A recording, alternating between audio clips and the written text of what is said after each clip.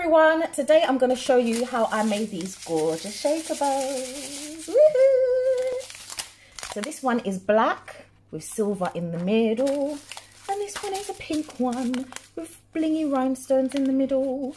But today we're going to make a blue one. So let's get started. So for this project you're going to need some acetate. If you don't have any acetate, or you have like these card protector things, some sequins for your shaker, you're going to need a hair clip. This is a crocodile clip. You're going to need some embellishments. Well, this is optional actually, but I'm going to do this because I've got loads of buttons. So we're going to use this. You're going to need something to go in the middle of the bow, like to go over here. And I'm going to add a little rainbow. So let's get started. So the first thing you want to do, you want to get your acetate. This is an A4 sheet of acetate, and you want to fold it in half. It's hard to see because it's acetate on the camera, but you want to fold it in half, score it, press it down as much as you can. The next thing you want to do is use a sewing machine and sew all around the edges. Don't forget to backstitch.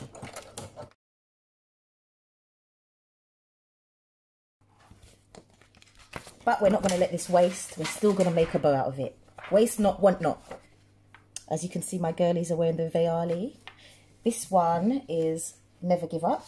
This one is one we all made together. No, you didn't make it.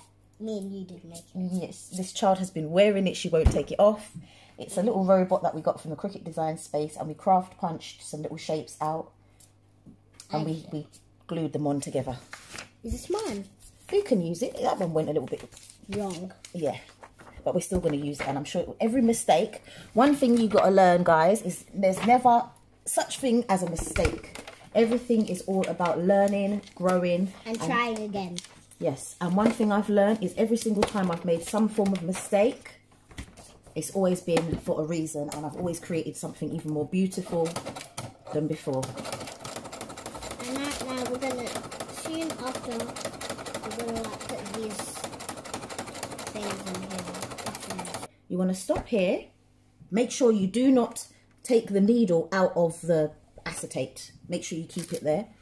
Then you want to, I use a spoon. I find it a lot easier. So just grab a spoon, a tablespoon, take out the sequins. Is that going to be my bow? Yeah. And then pop them in with the spoon. You can take it off the sewing machine if you find it easier, but I just prefer to leave it on there. And just pop loads of sequins in there.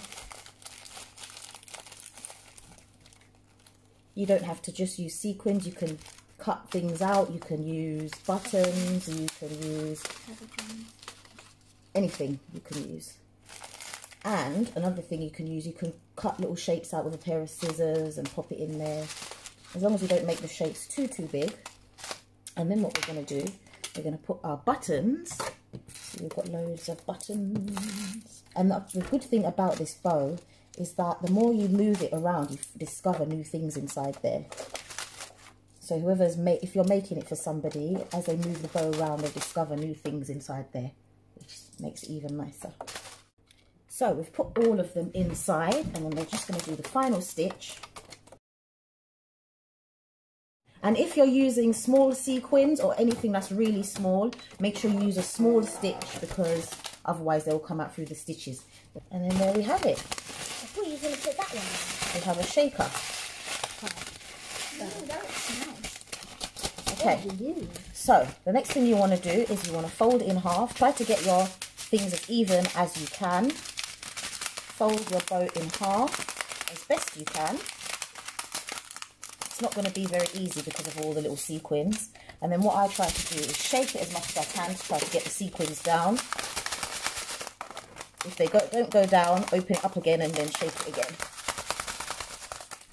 because they get stuck there. So if they don't go, open it again quickly and shake it as much as you can. You're not going to be able to get it perfect most of the time, I've discovered. But if you don't get it perfect, it doesn't really matter.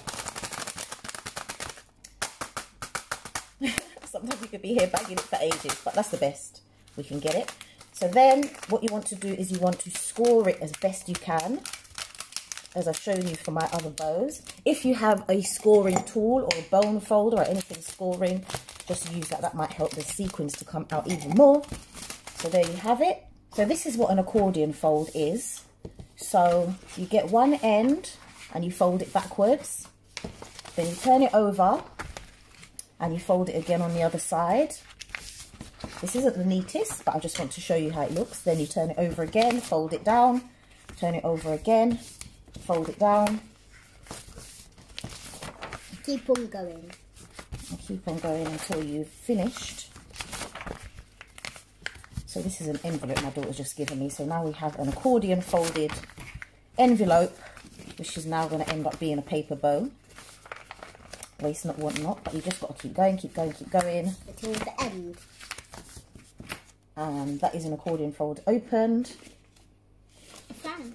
And then that is it open. So now we have a bow. But yes, let's do this on here. Accordion fold on here.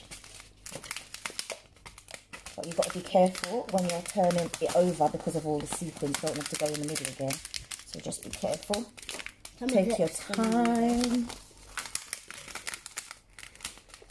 We've got the glue gun on already, getting ready to glue. Really hot. Yeah, really hot. Really. Some of my sequins have gone back into the middle again, but it's no problem, just got to shake them out again. So keep accordion folding. Might be even easier to just hold it. Clip. Hold it up. One more fold and we're done. So there's your bow. Okay, so, and we're back. I hope you like my top. I made it with my brand, Veali, and it's a lion S or lion head. Anyway, back to the bow video. Then you're going to get your, what you're going to use for the middle bit. What I normally do is pop a bit of glue in the middle. If you can see that, put a bit of glue in the middle. And then I get my, whatever I'm going to do the bow around, pop it inside one of the creases. Be careful with hot glue, guys. It is very, very hot. Then you want to go all the way around. Get your clip. Measure it up a bit more to make sure it's all okay. Then you want to get your scissors. Don't use your good scissors for this, people, because this is actually metal. And then you want to pop a bit more glue on the edge. See if you can see that. Focus, camera, focus. And then go around. Hold it down. Make sure it's not going to burn your hands. This one's burning a little bit. I have an adjustable glue gun, so I can change the heat on it, but sometimes things need a lot of heat for them to work. So there you have your bow. But me, I'm going to stick an extra embellishment on there. This was another thing I had in my Cabotrons drawer.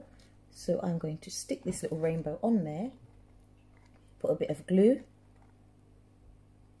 You don't have to do this bit is optional. I'm going to stick a little rainbow on this bow.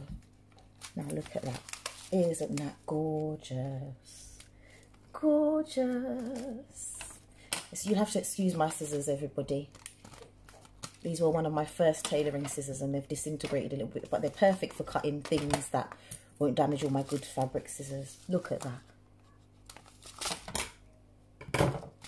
Gorgeous. And for the one that went wrong, oh yeah, it was not a mistake, it was a learning curve. So I also decided to get some holographic sticker paper and we're going to punch out some heart shapes. 1, 2. And there you have a bow. This was the pocket protector. It didn't work so well, but you live and you learn, so I'm not going to bother with that one. But yes, they are absolutely gorgeous. So grab some acetate, get creating. You can use anything to stick on here. I think this looks amazing. Anyway, get creating and I'll see you in the next video. Bye.